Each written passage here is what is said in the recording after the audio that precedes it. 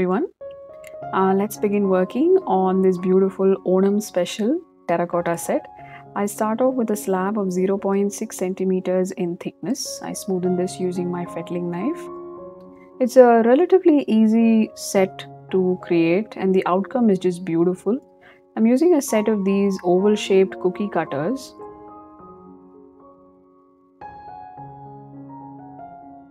It's a shape that I usually don't work with a lot, but I have made a similar set, rather not the entire video though, but shown the end product on my YouTube channel. I'll try and link that as well. I think that was in a combination of gold and I think red, if I'm not wrong.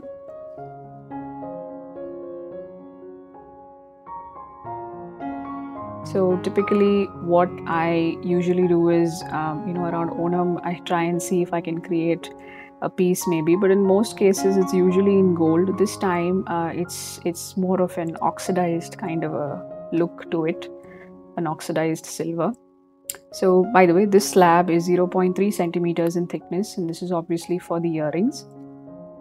I smoothen this as well using my fettling knife. I'm using a small round shaped cookie cutter for the stud part, and I'm going to be cutting a pair of oval shaped ones, and that's going to basically come as a hanging right below these circular ones.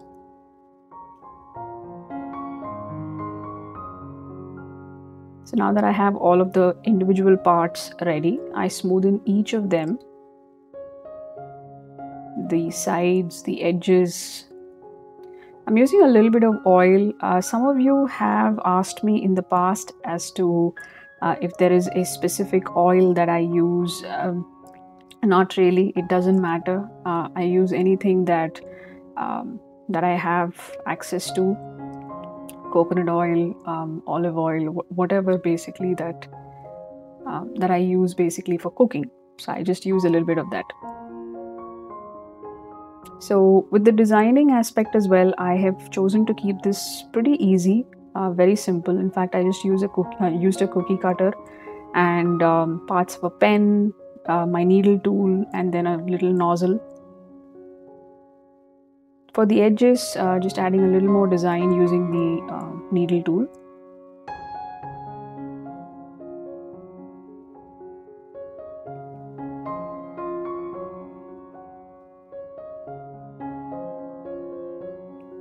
Making a hole through the pendant, and this is obviously keeping in mind that I'm going to be assembling this using a gear wire.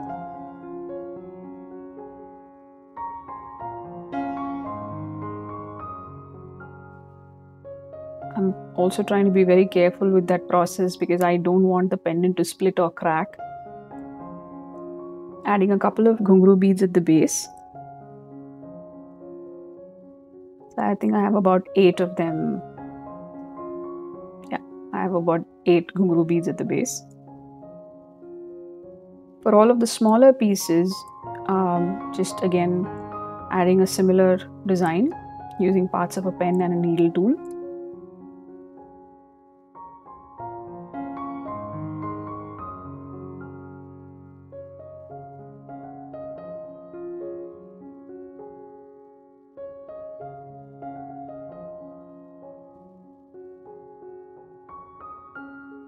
Once again, adding a hole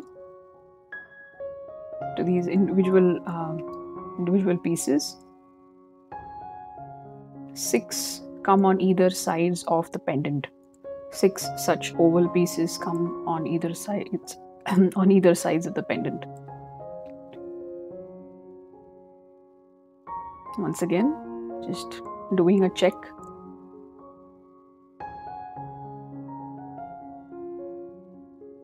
Attaching a single ghungroo bead at the base. I did the same thing for the earrings as well.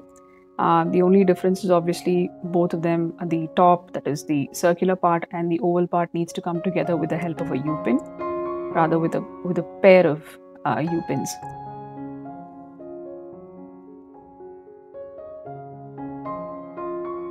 So when I looked at the pendant, I thought it was a little plain, and I think some more texture would have looked nice, and hence I added these little dots.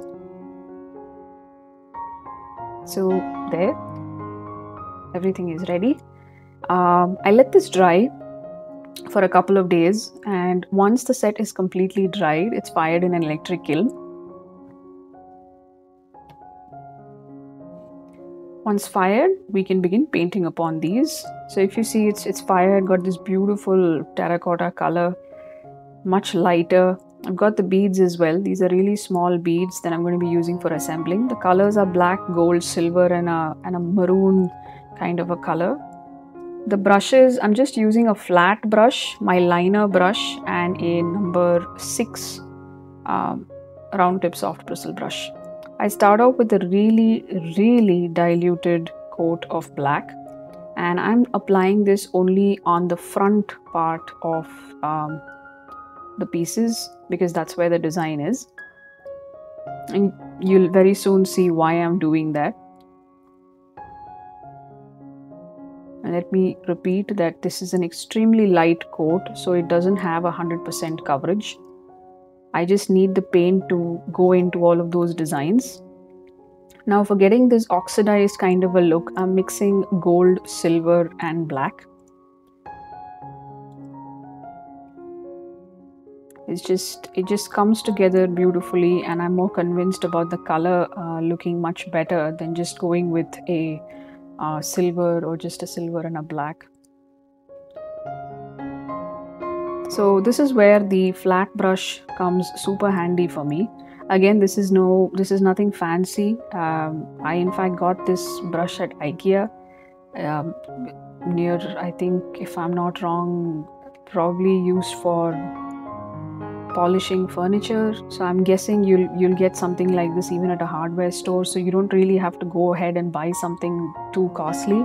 Just use what you have. The reason I prefer using a flat brush like this is because it does give a little bit of stiffness. The bristles of this particular paintbrush is not soft as the regular paintbrushes that I use. So which is why I said, there's a high chance that you might find something suitable maybe in a hardware store. So this is a more convincing oxidized color for me. So once everything is done, I add a couple of highlights with this beautiful red color, maroon color.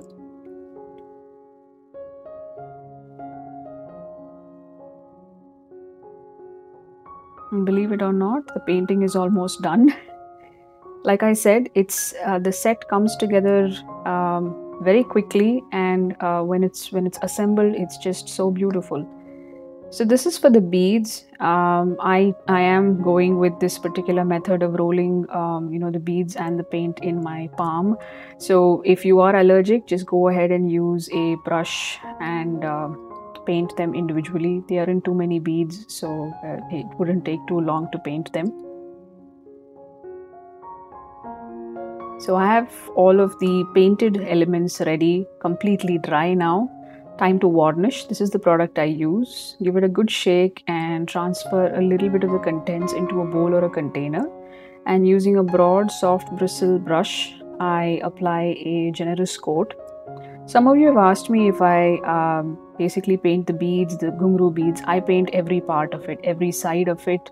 I just don't do the front. I do the front, sides, back, everything. So typically what you'll see me do is I paint the front. I make sure that the stick beads don't stick to each other, so I kind of separate it a little bit and I keep it for some time, and then go on to do the back part once the front is completely dried.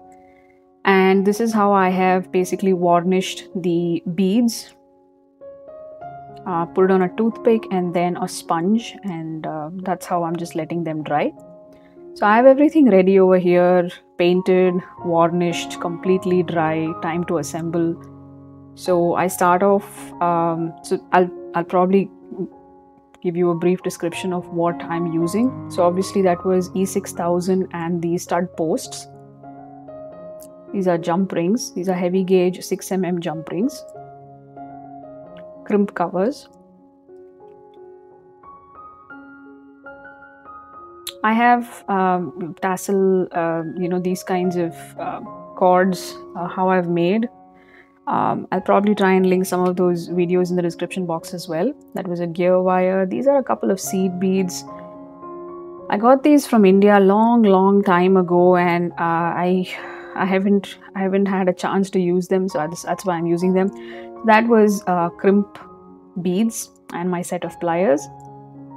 I start off with assembling the earring first, the studs basically. I apply a little bit of the E6000 and to the stud post, and I stick it down. And I make sure I give it a good press. That's a very necessary step for me all the time, because just sticking it would not sometimes help. It's always best that you just make sure it is really intact. This is the gear wire. You've seen me do this a bunch of times. I put the crimp bead followed by a jump ring, and then again through the crimp bead. I use my set of pliers and I just make sure I give it a good press, and it's all locked in. I cover this crimp bead with a crimp cover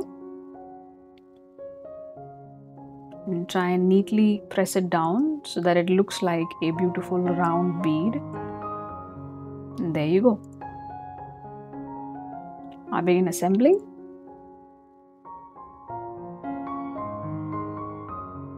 I'm using a seed bead in between each of the colored beads. The seed bead is in black. This is a combination I've never really worked with that much, and I just thought I should. So like I said, how I began assembling this piece is how I end it as well. So I've done the same thing. I have passed the gear wire through a couple of more beads.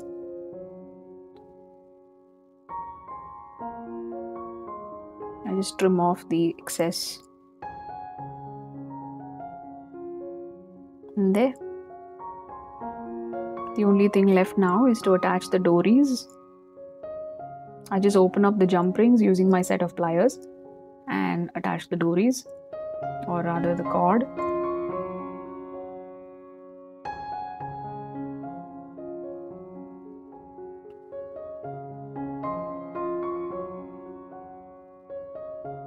The set looks really nice, muted in a way, but again, just really nice when it comes together.